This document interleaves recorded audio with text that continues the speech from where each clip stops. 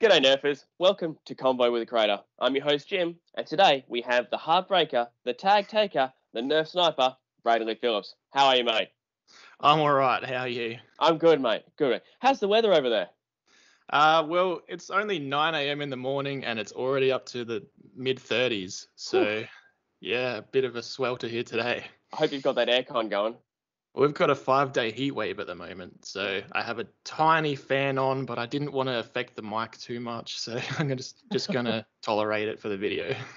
For those who don't know, Brad is a YouTuber whose channel covers reviews, mods, gameplay footage, but Brad is best known as one of, if not the best, Nerf sniper in the hobby.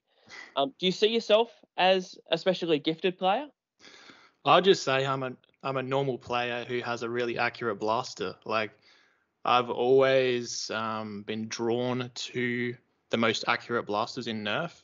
And that's probably because I came from like a real steel background where like what I aim at, it's supposed to get hit.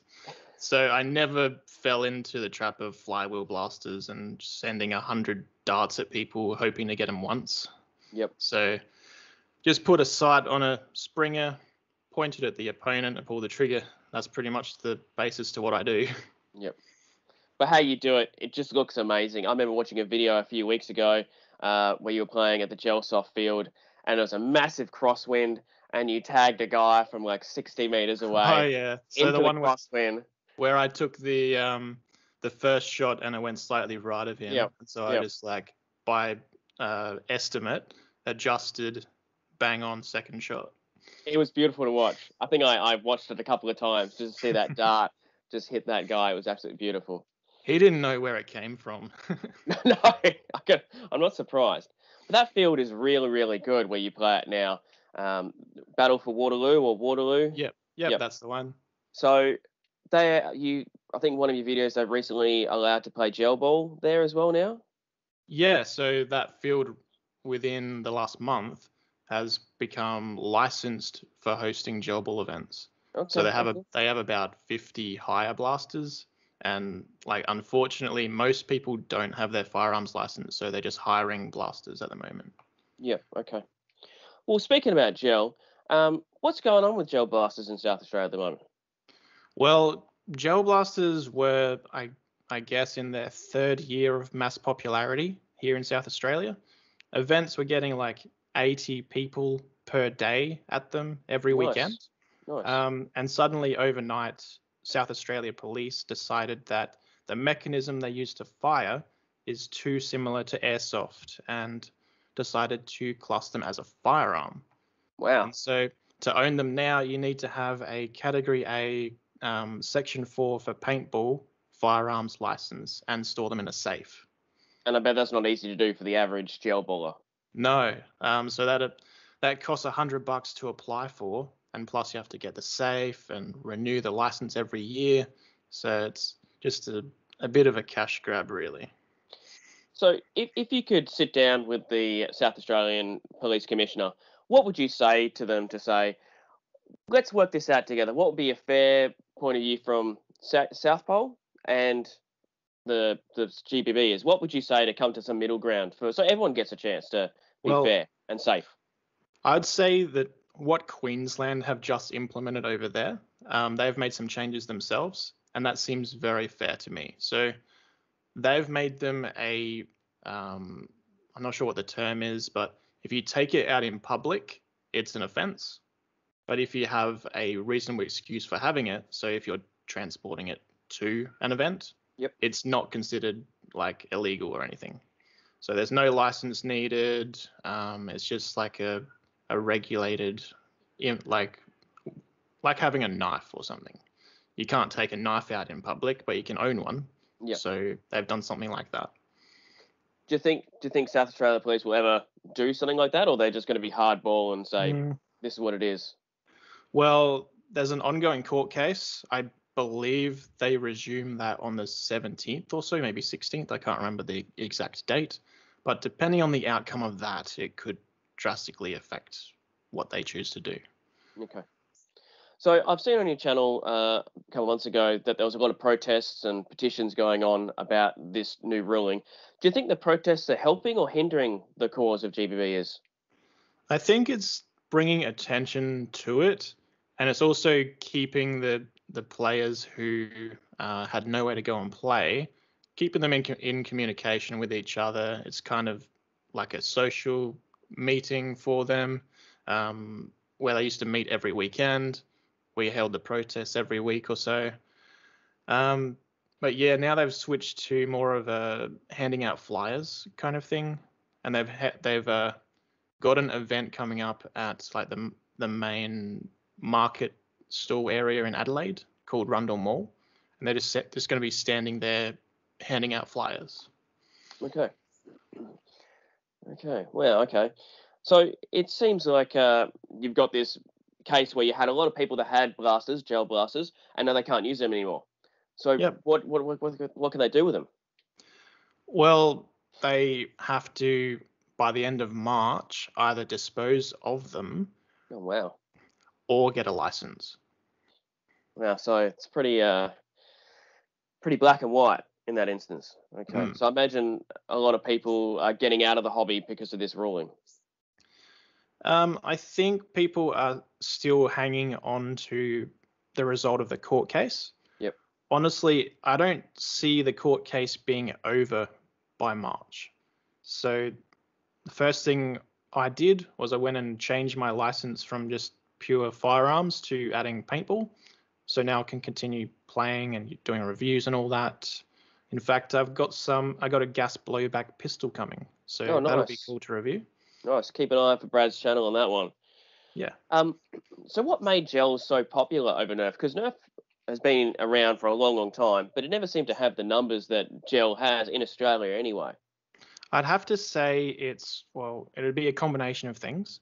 First, when gel blasters first took off, the media kind of did smear campaigns on them, but I think that had the opposite effect. People started learning about them, what they can do, and they're like, oh yeah, I'd love to spend my weekends doing that. So they saw a boom in popularity from that. Also, the appearance of them being based on real steel, because we don't have airsoft here, all of the Call of Duty players and all the first-person shooter players come out and they're like, oh yeah, I use this gun in my game, but now I can do a bit of fitness while I play with it. So Yep.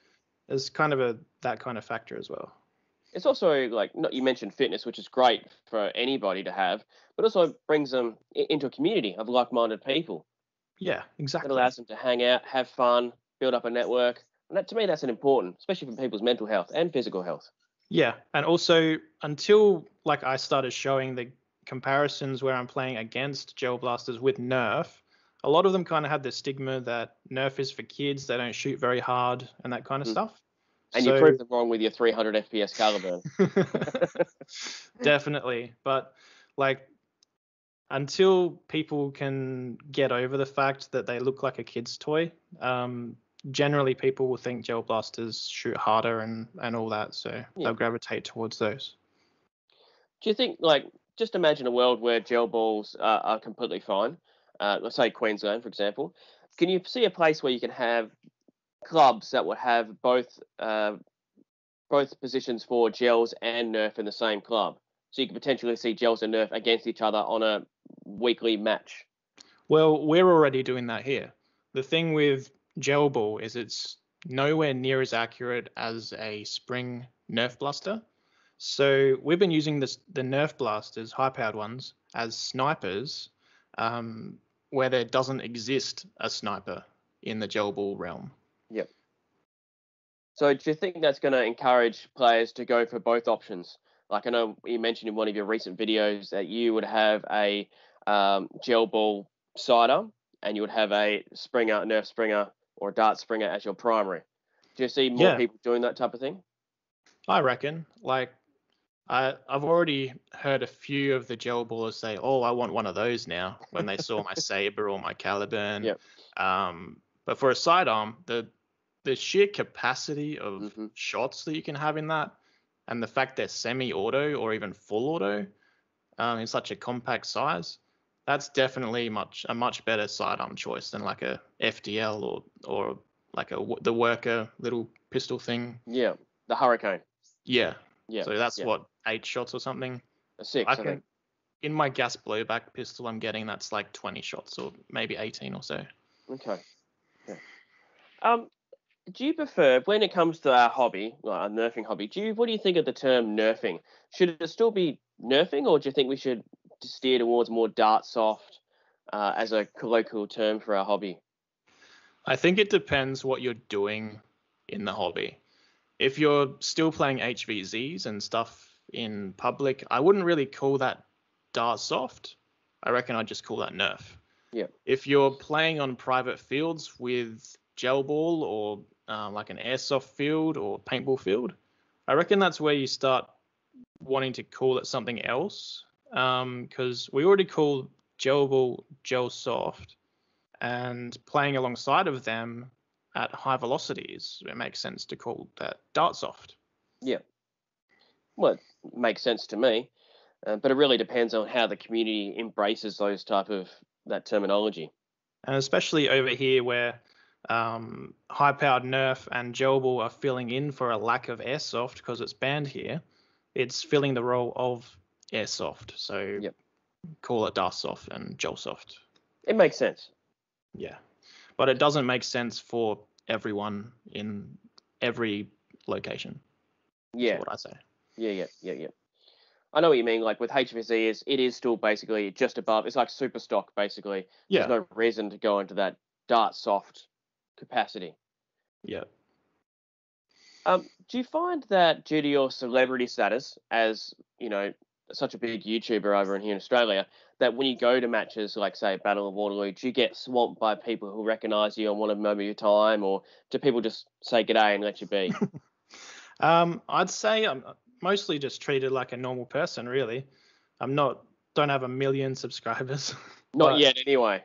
But out on the field, though, if I'm recording a video, and this goes for pretty much anyone who's recording a video ever, if someone sees you with a GoPro on your head, they're going to probably say, hey, look, that guy's there is recording a video.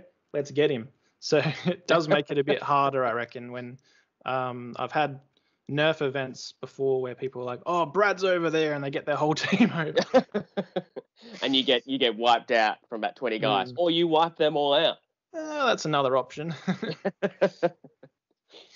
So speaking about all the games you go to, do you do any special training? You like training at home in your garage or whatever, just to try and get you to do any tactical drills, like drawing your sidearm, mag changes? Do you do things like that to help you keep you on top of your game?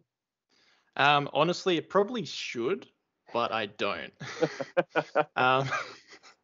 I could get my reload speeds up faster than they are now, obviously. If you've seen my videos, I generally take like a few seconds to change the mags, whereas like if I practiced, I could get under a second or so. But in the grand scheme of things, it doesn't change the outcome of my games much. I guess learning on the field is just as good a teacher as in your backyard, at least from my perspective. Well, that's awesome. So you're also thinking about you're doing more reviews at the moment, but obviously you can't do any gel ball reviews too soon unless you go to the field. Have you got anything else lined up at the moment, like Nerf wise or dart soft wise, that you're thinking about reviewing soon or interested in getting that's on the market? So at an event next weekend, if this person's able to make it, he has a 3D printed Lynx, and Oh, nice. I haven't seen one before. So I was going to take a few moments aside and do a review of his blaster, as well as I've got 2 of the new worker kits for the Nexus Pro. Oh, nice. So that's another one that I'll have a look at doing in the near future. Yep. So you didn't grab the Pharaoh worker kit then, I take it? I don't own a Pharaoh. Is that a rival blaster? That's the amazing Ultra line. Ultra, sorry. Yeah, even worse. Yeah, I know. Mate, that's about all the questions I have for you today. Is there anything else you wanted to leave on? Probably I don't have anything prepared, so if you had any other questions, feel free to ask. But yeah, mostly if you have any other questions that you didn't see answered in this video, like ask me a question in the comments on my channel. I'm happy to answer anything that people post. Excellent, excellent. Well, your channel is an amazing look at the hobby from an Australian perspective, and you're pretty close to hitting that 10,000k subscribers. So if anyone out there is not subscribed to your channel, I highly recommend you do so. And that's it for me. Thanks very much for watching, everyone, and I'll catch you later. See you guys. Bye.